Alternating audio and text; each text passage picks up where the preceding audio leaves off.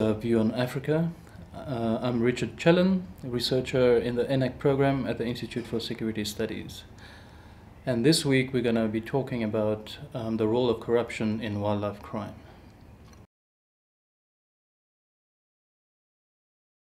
Well, corruption plays a major important role in wildlife crime, as is noted in the 2016 UNODC Wildlife Crime Report, where it says corruption is a primary enabler of wildlife crimes.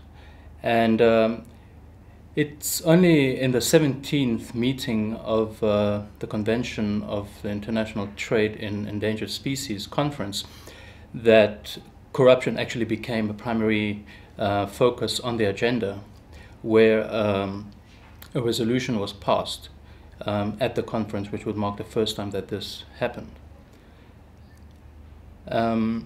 And in his speech, the executive director of UNODC also mentioned the importance and the pivotal role that corruption plays in enabling wildlife crime at every chain of the illegal trade.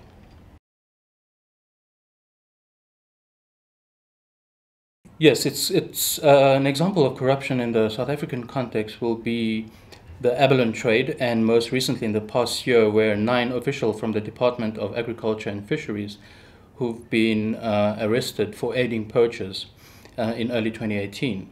And also we've seen also events where abalone storing facilities have been broken into by criminals, and only to later on involve officials in the crime.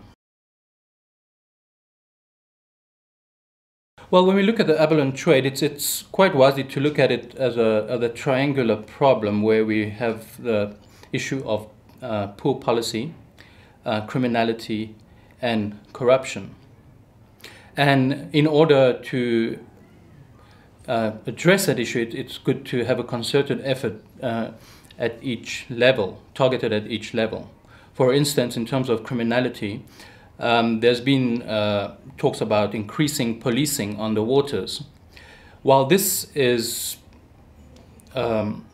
makes sense in the sense that increased policing will no doubt reduce poaching activities, however, it's not a long-term solution, because it will tend to move those criminals into other areas. For instance, abalone poachers who are no longer able to provide a livelihood to their families based on poaching will move in other form of crime, and that can cause a serious problem.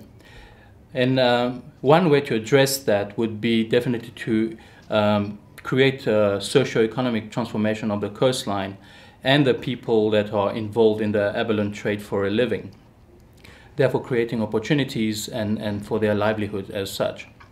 In terms of policy, it will be important to look at the current policy that's in place, where the fault lies is in the tender processes.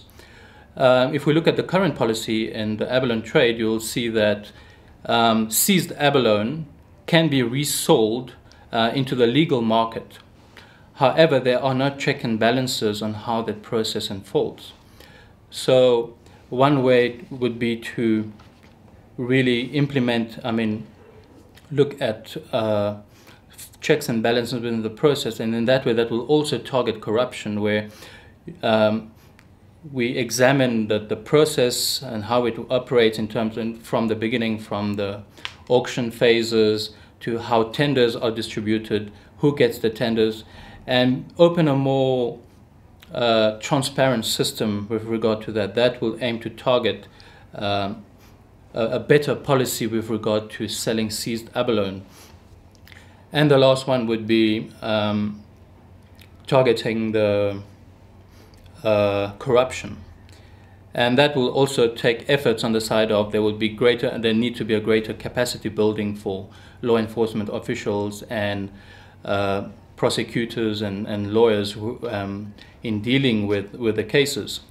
And one way to build this capacity would be to maybe relook at reopening the environmental courts that played quite a major role a decade ago in reducing the abalone trade. Another aspect to deal with that corruption will be more intergovernmental cooperation, where different departments come together or work together with corruption and law enforcement officials that deal with corruption, have a greater coordination and sharing of information. But overall, we need a more holistic approach where everyone, all the stakeholders, key stakeholders, come in, and both public and private, where we address the issue as a concerted effort rather than individuals trying to address the problem on their own.